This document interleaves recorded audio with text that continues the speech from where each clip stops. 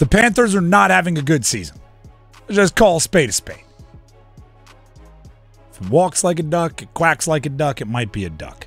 If you're not winning games, if your offense is struggling, if your defense is struggling, you might be having a bad season.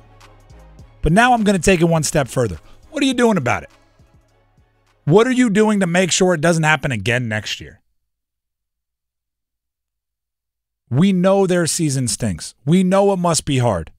We know they're facing adversity. Let's jump to the second Dave Canales clip. Dave Canales, the head coach, was asked how he's handling adversity as a head coach. I mean, I've been through hard things in my personal life. I've been through hard things in my coaching career. Now as a head coach, I feel it heavier, but it's the same. It requires a discipline, and it requires a gratitude and appreciation for what we get to do. And I think that might be a little bit of a shock to people, as we trying to find our way to play really good football, and that it's not happening in all of our areas to come back every Wednesday and go, here we go. We're going to get another opportunity. We got 10 more of these. They're going to keep coming. And this is the greatest day we have to go attack it with energy and with the mentality to just continue to improve our football. And so it's a great opportunity for all of us to just have that discipline, that mental discipline and emotional discipline to go right back to work, because it's a great situation for us to come and to do what we love to do. A great situation, maybe a little over the top. It's a situation to come do what you want to do. I don't know. It's a great situation. Here's the thing. Their season's tough. They're facing adversity. In that locker room, with that coaching staff and those players, they're doing everything they can to turn it around. That's all you can do. But what is the front office doing? I got some numbers for you. There are 11 teams with 1 or 2 wins this season. That actually should be encouraging to the Panthers, right? You get lost in your bubble of just thinking how bad your team is. You don't realize there are 10 teams that are within 1 game as bad as you. 1 or 2 wins, 11 teams. Now, if you take out Miami and the Jets, because nobody tell them they're one of those 11 because they still think they're good. If you take out Miami and the Jets, there are 9 teams left. 3 of them have used their veteran wide receivers to get better for next year. Cleveland traded Amari Cooper. Tennessee traded DeAndre Hopkins. Vegas traded Devontae Adams. They are better now for next season and have a jump start on next year over the Panthers. What have the Panthers done to get better for next year? The biggest move they made was switch from a second-year quarterback to a 36, 37-year-old quarterback. That's not helping next year. I talk about this with the Panthers all the time, where they cannot waste. They cannot miss opportunities to get better no matter the increment.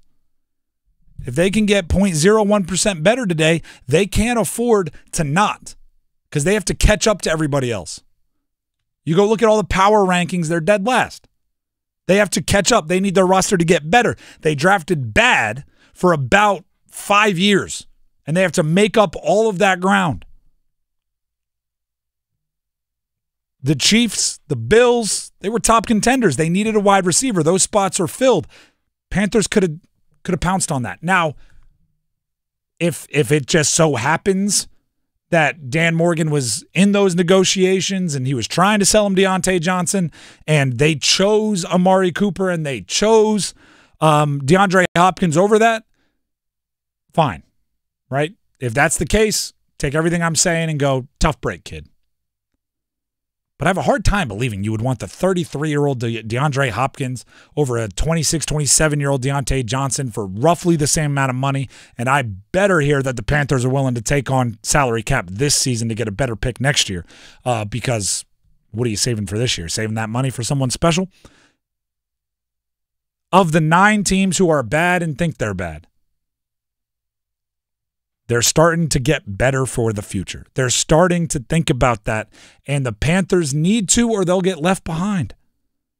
Miles Sanders isn't enough. Miles Sanders is the only one that anyone is willing to mention like might be in a trade conversation.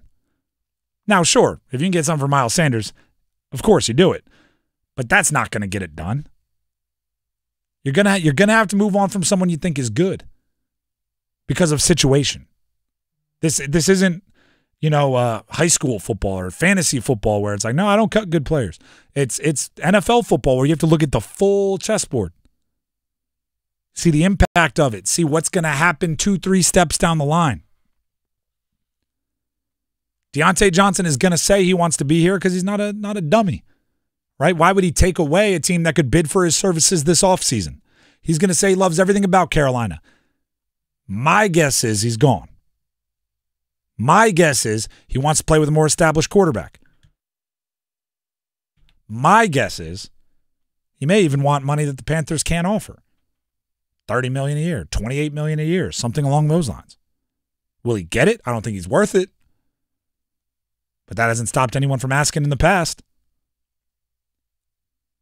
When you see these moves being made, and for 72 hours there, felt like there was a big wide receiver trade every day. You just woke up and there's a new one.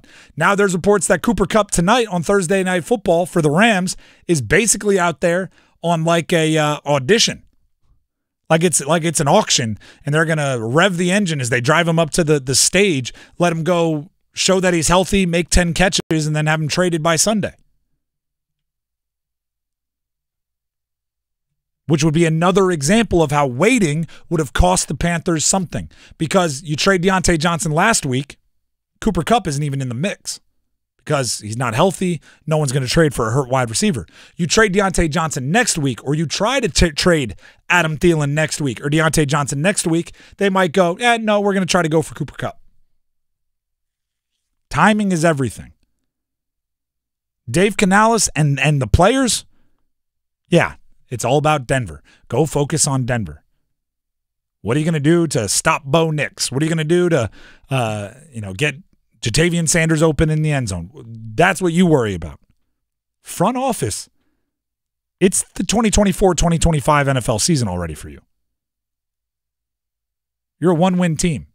How do you not make that your fate next year is what the front office is thinking about.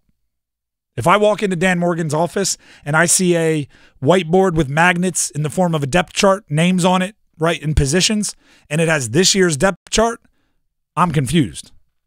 I'm going, well, yeah, we know that. Can't really change that. Put next year's depth chart up there and put everyone on an expiring deal at the bottom, and they don't get a spot in the depth chart until you lock them in for next year. And have a few of those little name tags that are blank, but you can write on them with a dry erase marker. And write in there, Justin Fields, and be ready to erase it. And write in there, Shedeur Sanders, and be ready to erase it. And look at what you can do. Because for the front office, as the Browns, the Titans, and the Raiders are already proven, front offices have to be into next year. As Tennessee trots out Mason Rudolph, you don't think he would like to have DeAndre Hopkins out there? Darn right, Mason Rudolph would love to have DeAndre Hopkins out there. Instead, guess where those jump balls are going? Tyler Boyd. Like, it's a different beast for him. But they're not worried about Mason Rudolph this year. They're worried about not being one of the worst teams in the league next year. Because at some point, you got to turn the page.